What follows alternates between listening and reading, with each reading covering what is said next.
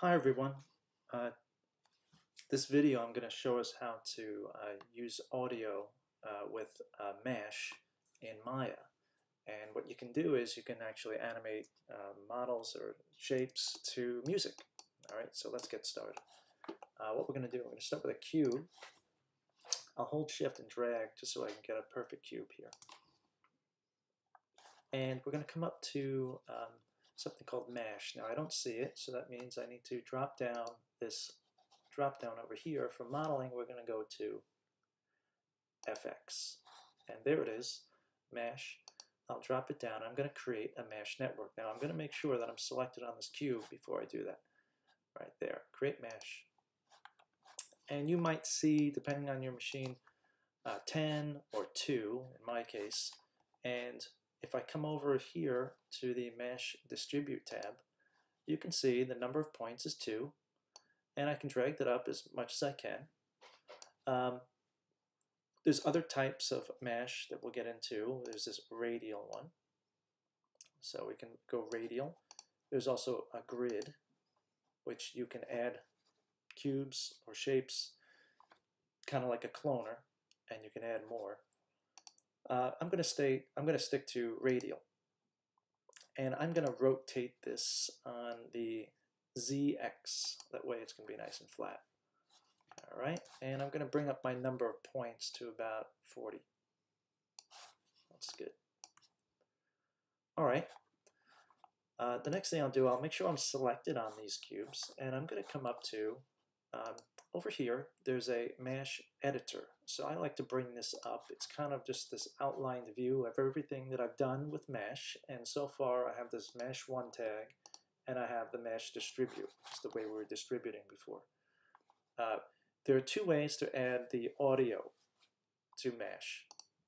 One would be to click on this tab here, and you can see we have all these icons of different things you can do in Mesh, which is just great. And there's audio there. If you click on it, you'll see Add Audio Node. The second way you can do the same thing is with this editor. The editor also has this little plus sign, and you can see all the same icons are here, and it's just a list view. So I'll just go this way. I'm going to go to Audio, and now I've added an audio. Now please be sure you were selected on this when you made that. Okay, so I'm going to click on the audio. Over here is the Audio tab, and it's asking for a file name. We need to add audio. So I'm just going to drag in a WAV file. You need to have a WAV file. Actually, I can't drag that in. I'm going to have to click on the folder, and I'm going to go to my desktop, and I'm going to get to my WAV file. All right. Now, if I play, you can see it's actually moving to the music, but I'm not hearing the music. So there's one other thing you need to do to get to hear the music. I'm just going to stop that and rewind. This is where you can drag. I'm going to drag the same file, the WAV file, down into the timeline. Drag and drop it.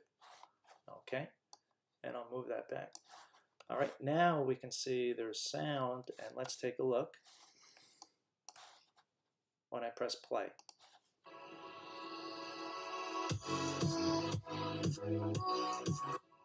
Okay.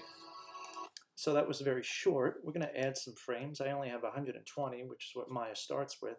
I'm just going to bring this up to 400, just for now. Now I have a lot more frames, so I type 400 right here and press Enter. That'll push it out. I'm going to just rewind and play again.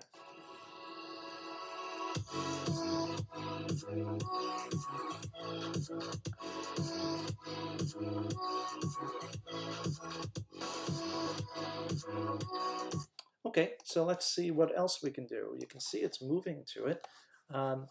There's another way you can have things move. We are on spectrum as a mode. We can use average, and let me show you what that does. If I rewind, I've got an average here. I'm going to press play.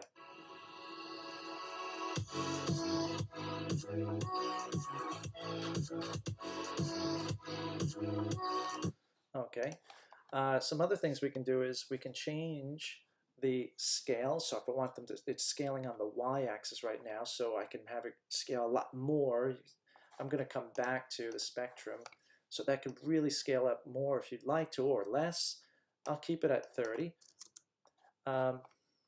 but I want to scale it differently. I don't want it scaling on that Y and going outward. I want it going up. So I think I'm going to make this 0. Let's check it out. What if I made this 50 on the Z and press play? There we go. I'm also going to add a plane just so it kind of has a floor. I'll even move this plane down. You can't actually move the mesh. That's a whole other tutorial on moving things. So I'm just going to move the plane down. So there. And now I have this. Let's rewind and play. Let's see what we have. I'm going to click on that mesh so I can see things. And we need to be on the Mash Audio tab to find out everything in here. Okay.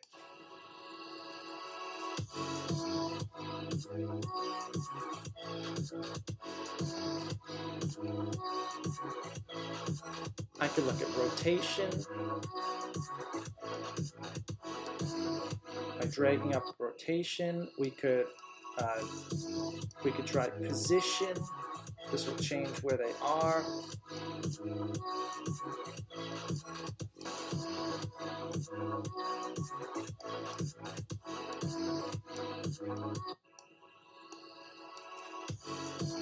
So there's a lot more that you can do in here if you just dig into some of these sliders. Give it a try, and good luck.